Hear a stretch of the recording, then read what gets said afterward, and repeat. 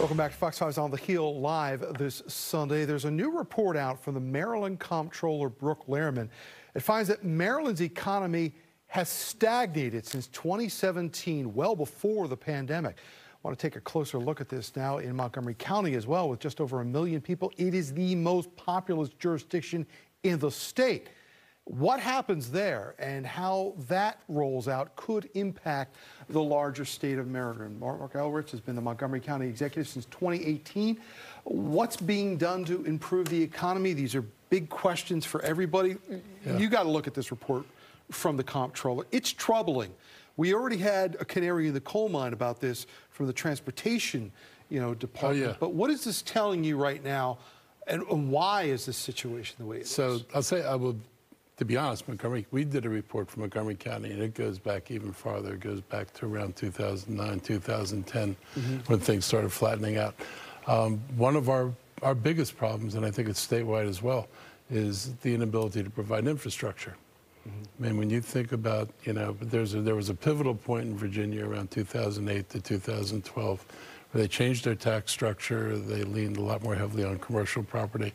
But they took all that money and they built infrastructure, didn't use it for the things that would make the business community nervous. These taxes went strictly to invest in infrastructure. And it gave them the ability to build the Silver Line. Everybody's doing major transportation projects. Our county, no county in Maryland has the ability to do these projects because we don't have tax authority that Virginia counties have. And the state, you're trying to get a state that represents everybody to fund everybody. You mentioned this during the debate last year over the tax rate. At one point, you had proposed a 10% tax increase. It was eventually lowered to 4.7%. A lot of that was needed, you said, because of the school budget that came in. But you also had said when you looked at what you had proposed, it didn't have any infrastructure spending on this.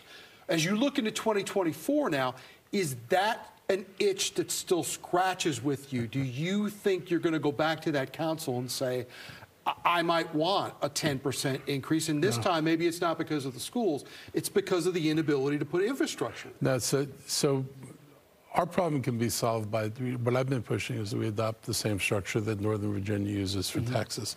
It gives them a flow of taxes off of commercial property based on actual projects that are built that lasts about 20 to 30 years, lets them pay for it with bonds. It doesn't require general tax increases.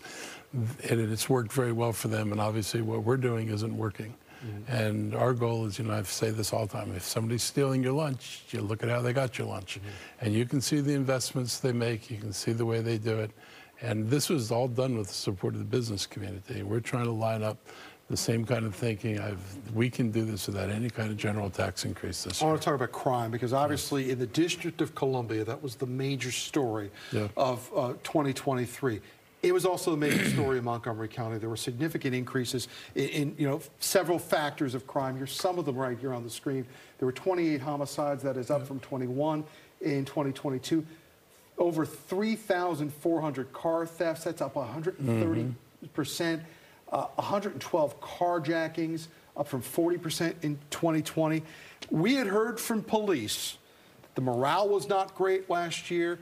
You're still struggling to hire officers because, there were vacancies and retirements that may have caught off guard.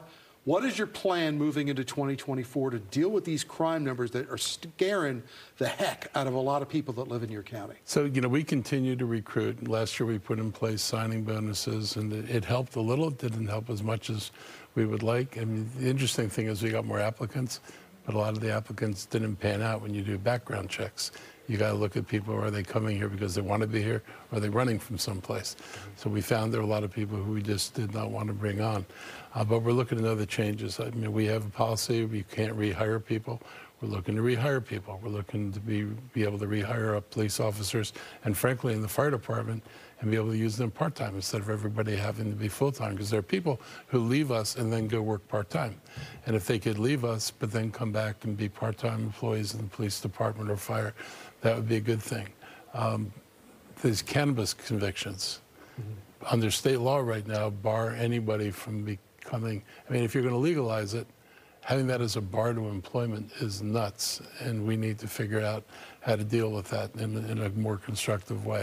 I mean, you don't ban anybody who's ever had a drink from being able to be a police officer. So is this a hiring problem, or do we have something systemically wrong in this area that, you know, a lot of times young people are turning to crime?